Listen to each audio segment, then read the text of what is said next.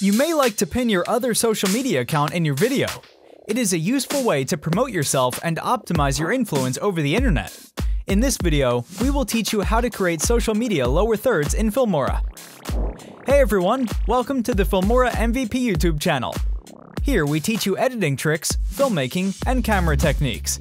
So make sure you subscribe to our channel and also hit the notification bell to get updates on our new videos. Before we start editing, click the download link in the description box. Click on the free download option. Now a Filmora installer is downloaded automatically. Just double-click on it, agree with the terms, and here you go! Filmora started to download and install. Once it's installed, it'll start and run automatically.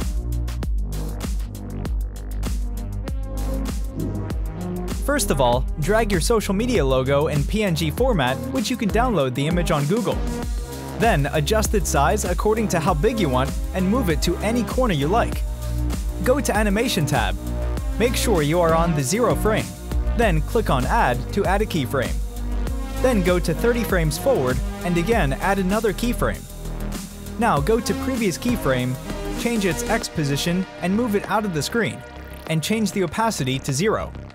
As you can see, it looks like a reveal animation. Now go to Titles tab and drag the default title into the timeline and place it at 30 frame. Adjust duration from the end to around 1 second to create space for social media logos ending animation. Double-click on the title, go to Advanced option, change the text to your username of social media. Then click here, and select Rectangle Shape. And disable Text Fill and Shape Border. Change the shape color to whatever you like. Then click and drag this yellow dot to adjust roundness on the edges, and move it and adjust its size according to your logo. Now change the color of your username text to black or whatever you prefer.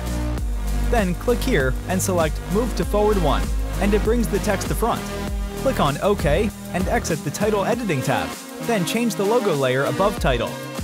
Again, double-click on the title and change the position or size if necessary. OK, click on the Advanced option. Decrease the duration of title layer shorter than shape layer.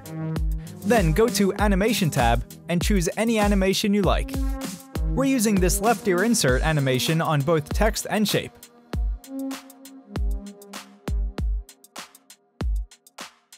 It's almost complete, but we have to create the ending animation for logo. So whenever shape animation ends, double-click on the logo, go to the Animation tab, and add a keyframe at the same time. Then go to End of Logo and change its X position to move it out of the screen and change the opacity to 0. Now just bring your footage to the timeline and we're finally done. You can use the same tutorial to create Facebook, Twitter lower third, etc. That's all for today. Thank you for watching. If you like this video, then give this video a thumbs up.